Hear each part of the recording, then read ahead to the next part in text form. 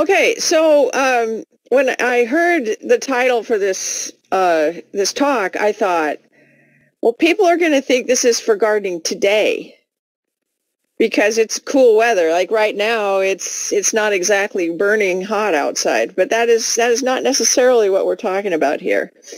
So let's see if I can get this to go. There we go. Okay, so what will you learn during this particular talk is what is cool weather gardening. I'm going to talk about climates and microclimates. We're also going to, the site selection is very important for this, and what plants and varieties that will succeed, because not everything does. Whether you should be focusing on seeds versus transplants, and that is kind of an open question on that one. When exactly to plant, that is a major issue. The irrigation needs, any pests that we can manage, and ways for the plants to survive in the cool weather. So what exactly is cool weather gardening? Basically, it is when you're growing vegetables, then your plan is to harvest them in late fall or even through the winter or even next spring. So as opposed to harvesting things in the fall that was just your normal garden, this is aimed to be later is the idea. So generally in the general pattern, this is when you plant in July or August, and then you, when it's warmer, and then you get to harvest over the next months. So it's different than, well, this summer is so weird, but it's different than planting in May-ish, and which didn't happen, and harvesting during the summer. Okay, so you're harvesting in the winter is the basic point, although some people just aim for fall, and some people go for overwinter too. So there's more options.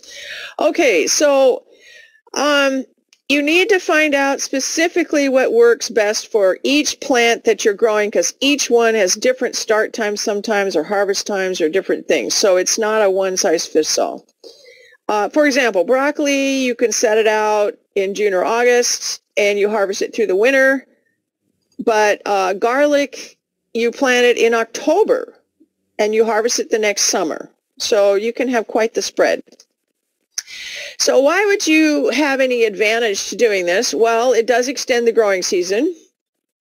You can grow fresh vegetables for more months of the year. That's usually the number one reason why people do this. And you have fewer insect pests, but of course there are some.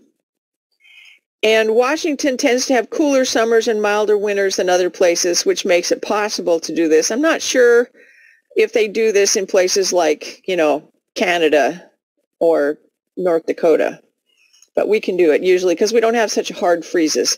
And then there's a big thing. The taste of the vegetables when they've gone through a light frost or something, like the carrots just get so much sweeter. And a lot of the plants, that's something that happens for them. So that's a real advantage. And not all of this is done in the dead of winter. Here are some common options. You can plant a second summer garden. You can plant an over the winter garden, or you can plant in late fall intending for it to be for next spring. And you should try them all. And your first option to grow a second crop, and I'm laughing because you'll see, you started in July, you grow plants that can be harvested before the fall freeze, which is generally around November 1st. And you choose varieties that can grow in a hurry so that they'll ripen by the time you get to that freeze.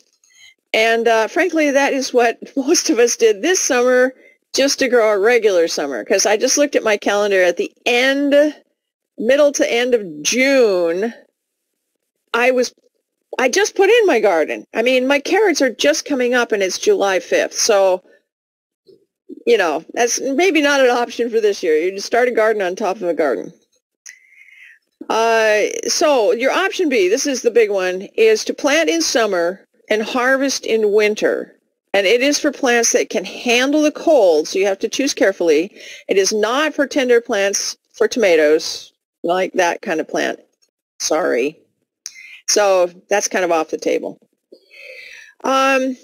The the way you do this is you plant in July and August, only plants that can survive the winter. So here are some samples, although there's quite a few. This is not all you can plant. It's like cabbages work well, carrots, chard is another one, beets, broccoli, and all the broccoli family, the kales, the Brussels sprouts, although Brussels sprouts, mine didn't do so well last year. And this is cool because your plants grow in the summer and then they hold in your garden like an outdoor living refrigerator. So another option is option C. You actually can plant fairly late in the fall, and then those seeds, hopefully don't get eaten by voles, will sprout when it gets warmer in the spring. And my cousin has actually done this. She does it with peas and with things like kale and broccoli, and they do sprout in the spring. And I'm thinking I haven't done it myself, but I'm thinking this must be true because I have millions of wild mustard seeds sprouting right now that certainly survived over the winter. I didn't plant them. They were thrown there by the weeds last summer. So it certainly can work. Okay, but the spring idea, the key idea is if you're going to grow them a little and then harvest them in the next spring, is to make sure you get your plants, and this is maybe if you don't just do the seed version, but if you plant some things that are going to hold and then ripen later, you do want to get them established, but you do not want them anywhere near maturity because timing is everything. If you plant too soon, then maybe they'll suddenly grow and bolt and they won't hold for you. So make sure that your plants, that you space them out so that the ones you want to plant in the spring are just barely going so they can slowly grow over the winter and then take off in the spring. Or just plant the seeds for some things. Okay, I'm sure you're starting to have questions on this. Anyway, bolted plants obviously don't do well. They're done. I mean, you can eat the flowers before winter, but that's kind of an acquired taste. Okay, so how are you going to know when is a good time to start planting? And what about your microclimate? So Cowlitz County is generally 8A to 8B, and that means that our minimum temperature over the winter in 8A, which is more of the higher elevations, is supposed to be between 10 and 15 degrees, which is a really hard freeze. 8B, 15 to 20, not so much. I mean, it's still freezing, so you got to keep an eye on that. And your garden may be different. Maybe you have higher elevation. Maybe you have some sloping ground where all the cold air flows down right into your garden and just gets colder there. Or maybe you have a nearby wall or a fence that can be a little bit of reflected heat. Or maybe you have some sort of wind protection that would make it easier for your plants to survive. So your particular garden is it's crucial to know what you have. Okay, so the key idea to this is knowing your last and first frost dates.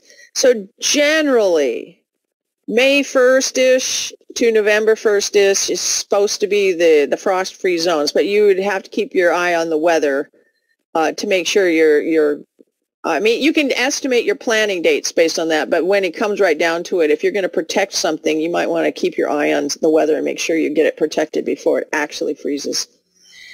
The first frost date is probably the most important because that's what you base your plantings on. You go backwards from that so many weeks for each plant.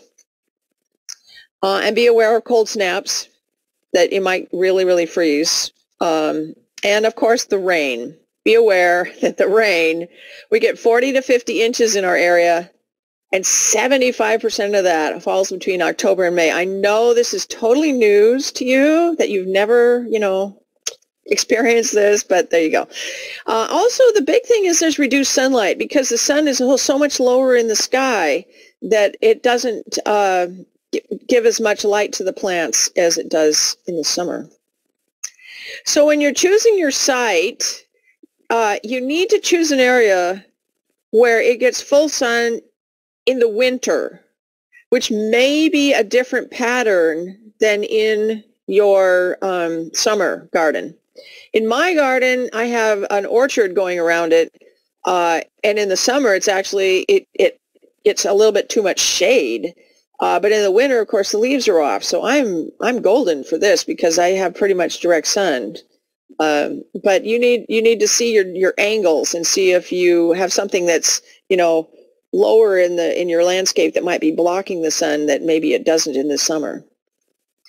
And please watch out for drainage. This is not my yard, although it could have been my yard. Sometimes in the winter I get standing water we call it the lake. It just keeps coming and going. You want to avoid this in your garden, and the key idea here is if you have any of this issue, that you have some raised beds to get your plants up so they're not standing in the water. That's probably the number one problem in the winter for us. Okay, so how can you protect your plants if you've planted them? Well, one of the things is to watch out for, wind, if that's an issue for you, and also this frost pocket idea that cold air flows downhill, and if it gets to a place where it just gets stuck, it can be significantly colder in that area, so you want to avoid that. If you have a building nearby, it can sometimes reflect some heat if it's not too far away, or if you have a lot of wind, you can try blocking it and planting closer to the item that is blocking it so that it makes this kind of wind protected area. If that's an issue for you, that's an option. So those are some things you might want to think about. And of course, mud.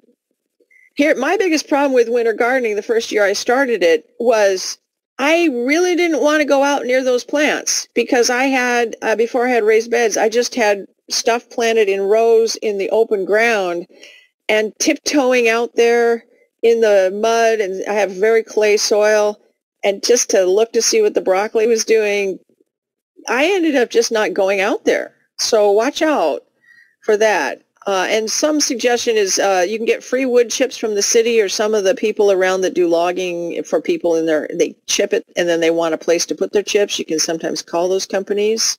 Not logging, but like they come to your house and they take out a tree and then they say, do you want the chips? The answer is always yes. There's also free chips out by Roy Morse Park, but you have to load them yourself. I think the city, and someone can correct me if I'm wrong, I think you can ask them to come and deliver them, although I do want to warn you, if you get them in the summer, they're full of chipped up leaves, so that's a different kind of mulch. It's got the leaves and the chips mixed together. It works, it's just a little different. Or stepping stones or something. So that's actually very important. Okay, so if you look at this chart, and just without reading it very well, you can just see that it has all these little lines here. The green lines mean seed, put a seed in the ground, and the black lines mean put a transplant in the ground. And you might notice just generally that the black ones, of course, are later because they've been growing somewhere else, and then you put them in the ground. And in fact, let's take a look at this chart. This is from Territorial. So let's see how this works. So if you for some reason wanted to plant arugula, it looks like you start it from seed, basically end of July, August, September, and you can kind of plant them in stages so that they mature a little bit different. It looks like it would like some cover to protect it. It would benefit. Your harvest window is between winter and spring, so a lot. And then these three columns have to do with storing it. If you take it out of the ground and you want to store it, you can only store it for about a week at this temperature and that humidity. So these three columns are a little deceptive, or a little confusing because they are for when you harvest it and then store it, which is important, but it's maybe not what we're looking at right here. But the freeze-out temperature is interesting. It's quite low. So arugula would be quite happy in our winter situation. Beets, they recommend direct seeding, could have some cover, especially for the leaves maybe. You can harvest it all winter, and it can get as cold as 15 to 20 degrees. I could be wrong, but I don't think we got anywhere near there last winter. But someone, I'm sure, will tell me if I'm wrong. Fava beans, which is an interesting crop. It puts on these beans. You grow it over the winter. It's also often used as kind of a cover crop because if you cut it off and leave the roots in the ground and grind them in, it puts nitrogen into the ground because it's like all the other legumes. But you don't plant it until September or October. and then you're expecting to harvest them the next spring and summer.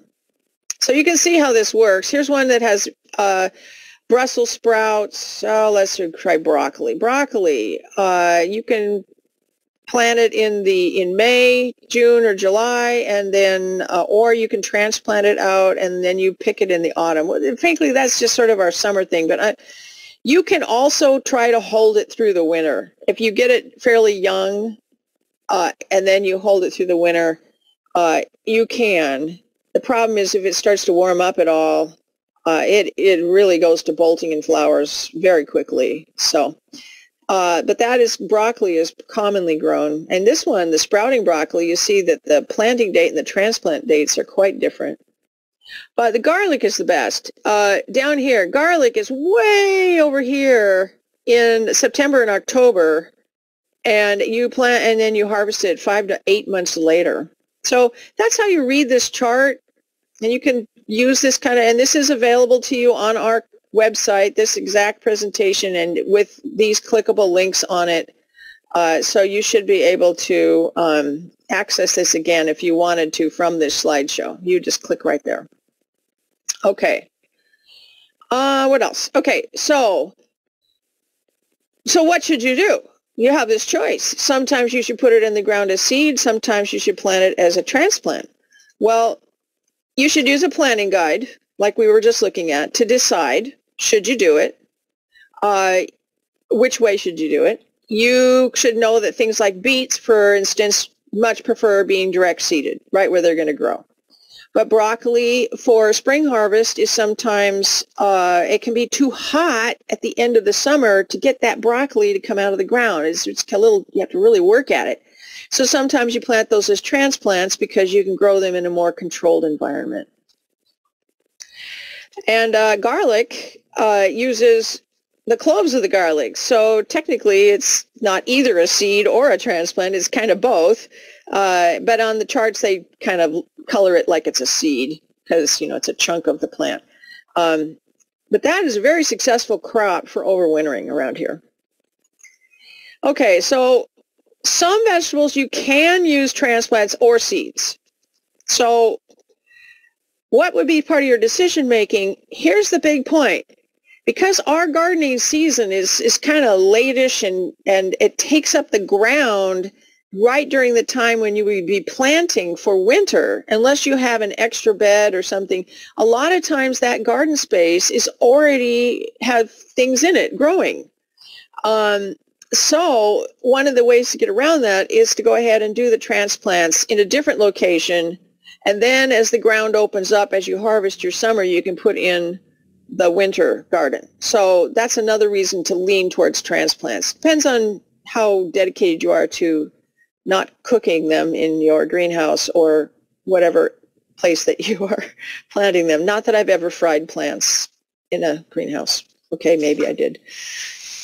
Okay, so what about irrigation? This is the big deal because keeping those transplants in that heat of August, that is very important, and yet it is often the hottest and driest part of the year. So you're constantly out there making sure that those plants are making it and not getting too dry and they're growing. It's a little more difficult. But you should keep the seeds and the little plants moist but not overly wet. And it may be easier to control this in a transplant situation. But you're up for a challenge. You want to get out there in August and be watering those things. Okay, the pests in winter, they're not quite as many, so like leaf miners in the leaves, the carrot fly in the carrots, I have had a lot of trouble with that. There's still aphids possibly. You could see some cabbage loopers or cabbage worms cutting into your leaves. The flea beetles on your seedlings. And the onion thrips, I know nothing about onion thrips, but they evidently are an issue. So I should probably go check my onions for these today. But these were some that were mentioned in the winter gardening research I did. And this is very annoying, but there is a solution. And of course, slugs. I don't think slugs ever give up. So what do you do? Well, this stuff over here, if you've never seen it or dealt with it, this is called floating row cover, and it's kind of like a dryer sheet, but it's huge. You can get it in great dimensions. You can get it 10 feet wide or 5 feet wide or whatever, and sometimes you can get it as long as your whole bed or your row, and you can just lay it over your plants that are growing and kind of hold it down for the wind, and it does several things. It blocks the insects having access to the plant to infect it. So this is one of the number one ways to control that carrot fly. So if my carrots ever sprout, which is an issue, not that I have true confessions of my my plants, but I need to do this because I have had a lot of trouble with that other thing. So, but the key idea for any pest is to please research that pest and then use integrated pest management, which means that you look for the least toxic options first, and you try some of a little of everything, like maybe cover it and maybe put some BT on it if that's appropriate, whatever you think is right. But you need to read the labels and you need to follow what you have there. You can try the row covers. That seems to be they can't get to it, they can't infect it. And crop rotations can help. Maybe I will throw my brother under the bus. He planted the same things in the same place for like 30 years, and he kept wondering why he kept having the same problems. The problem can sort of stay with that area if you don't move things around sometimes. So that's an interesting thing. And there's lots of these charts online for what to go first, second, third, and fourth. This is just a real common one. Over here we have some pyrethrin, which is generally an organic-ish chemical treatment. It is based on a flower that kills off insects. It's not completely safe. You know, it's not 100%. I mean, it's not like it's not a chemical, but and you need to treat it carefully. But a lot of people prefer this kind of thing over some others. And this is a particular one for killing those caterpillars. It specifically targets those caterpillars. And you can research this.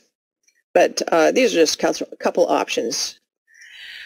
So there's other ways. So another thing besides protecting from plants, you might want to just protect them from the winter. So that floating row cover, you can cover your plants. And some row covers can raise the temperature underneath there about 4 degrees, and if it's a thicker version, there's several versions out there. It can maybe be as high as 8 degrees. Honestly, the bigger issue sometimes is when you're covering things is that the sun and the heat can build up too much underneath there. So you want to know what's going on under these covers.